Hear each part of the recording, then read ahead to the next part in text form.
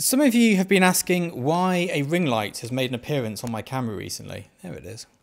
Isn't that nice?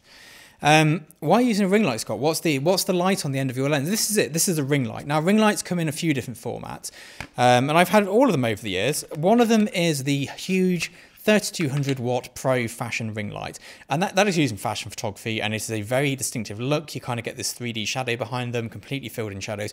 It's brutally bright. You can never use it in my sort of work because even at minimum power, you'd be at like f300. But from a reasonable working distance, those lights, they work well. They do the job. They get things done. But for my sort of work, this is what you need, and it is a macro ring flash. And we're going to get some images popping up of when I've used it. And there's a few reasons why I use it. One is the obvious, and that is to add fill light and to completely fill in shadows. Now, I'm not a fan of having shadows completely filled in most of the time, but there are occasions with particularly dark subjects where having them filled in is important, and that does help. But there's also other issues, and it's to do with my camera. So let's go and have a look at that, and I'm going to explain to you how this helps me get by that problem. And this is called an MFR76 macro ring flash. It just rolls off the tongue. But there we go. Let's go and have a look. Come on, let's see. So this is the camera which the ring flash goes on, and let me show you why I need a ring flash. Well, you might too. This might not be the case, but it might be. And it's to do with macro work. This camera here has these huge bellows. If I just pull these back here. There we go. Which means we can focus so close that the item is almost touching the lens. Now, this is obviously not an issue. That's all fine. But the problem we have is when the background's here, the item's here, and the lens is there, the light can't get in. So even using like the hazy at 3200 watts with a big pack, we can't get any light in there. We can light the background, we can get the shadow, but we can't get the light over the front of the actual item we're shooting in order to see it. So we can get the shadow, we can get the background, but not the subject. And that's where this comes in.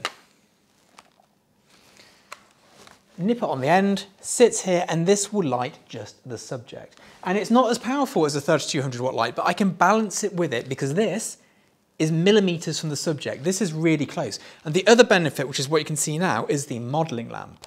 Turn that off, turn that on. It doesn't seem like much, but when you are this close, there's not much light there to actually see to be able to focus. So having this with just the modeling lamp as well, sometimes we'll use it just for focusing and not actually fire the flash, because that's a real useful tool. Now, when I don't use it, and I think this is as relevant as when I do use it, is when we're shooting a bigger scene. So we're not all maxed out on the bellows. We're shooting an ordinary scene, and I want some fill light. I don't like the look of fill light from a ring flash onto the set. It's not my cup of tea. For fashion work, I actually really like it, especially in the sort of like seamless white, like blitz with flash sort of look, high contrast, high like fidelity structure. But for my sort of work, I'd rather use a bounce card. And it's important to know that just because it can do a job, it doesn't mean it should. It's a aesthetic choice. Now, with that, just because I don't like the look of it, doesn't mean you shouldn't like the look of it. There are no right or wrong modifiers. It's just what you like. You might go, do you know what? My entire portfolio of food work, ring flash. That's the look I want. That's what I'm going for.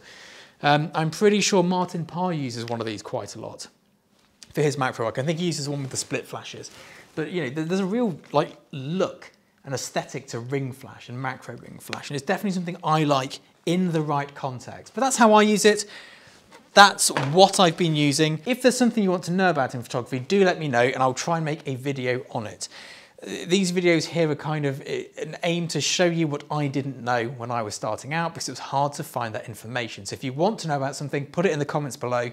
I'll go through them all and I'll do my best to make a video about it at some point in the near future. Anyway, see you all soon. Goodbye.